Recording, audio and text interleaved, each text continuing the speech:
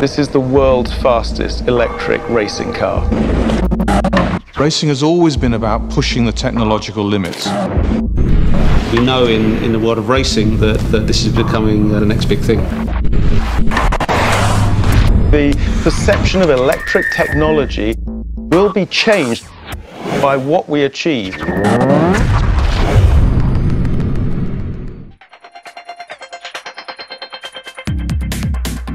I think what excites me most about the project is changing history. This story is incredibly important to Nissan. This is a zero-emission vehicle in the local environment. For our brand, where we have leadership in electric vehicles, it's completely synergistic. It fits together perfectly. We want to use what we're doing as a technology showcase. This is the next space race. This is the future. Nissan is a leader in electric vehicles. We've invested over $5 billion in battery technology. The award-winning Leaf is the biggest selling all-electric vehicle in the world. It's really important that we don't just rest on our laurels, and we take that technology and we take it to the limit. What we have to do is we have to challenge the gap between perception and reality. And there's no better way of doing that than doing something as exciting as go racing.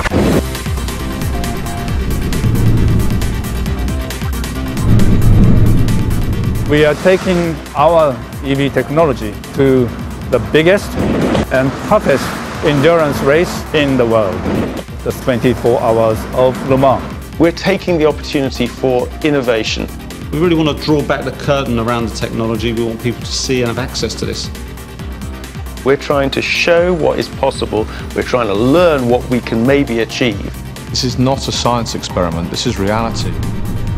We want to demonstrate that performance can be extraordinary. The car will reach the speeds of 300 km per hour. I believe at the end of Le Mans 2014, we will have changed people's perceptions of electric vehicles forever.